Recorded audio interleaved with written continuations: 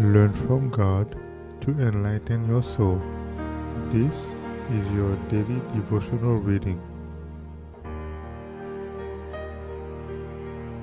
Our Father Cares, February 19th. What God loves most is a beautiful character.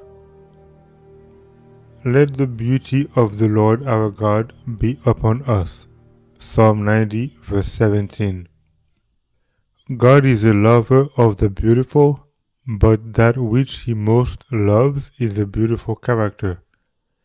It is beauty of character that shall not perish, but last through the ceaseless ages of eternity.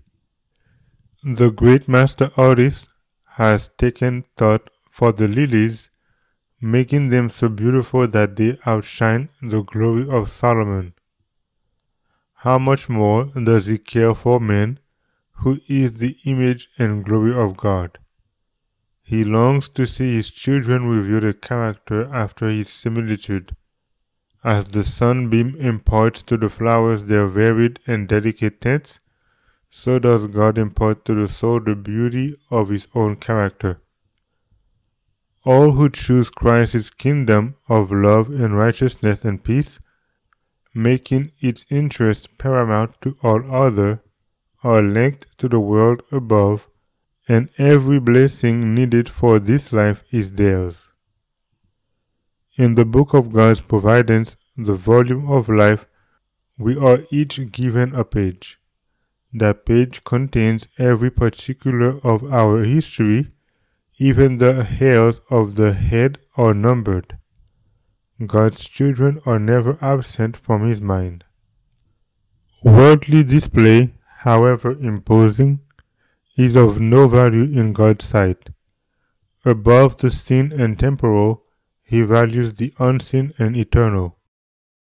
The former is of worth only as it expresses the latter. The choicest productions of art possess no beauty that can compare with the beauty of character, which is the fruit of the Holy Spirit working in the soul. Christ came to the earth and stood before the children of men with the hoarded love of eternity, and this is the treasure that, through our connection with him, we are to receive, to reveal, and to impart. We are to be distinguished from the world because God has placed his seal upon us, because he manifests in us his own character of love.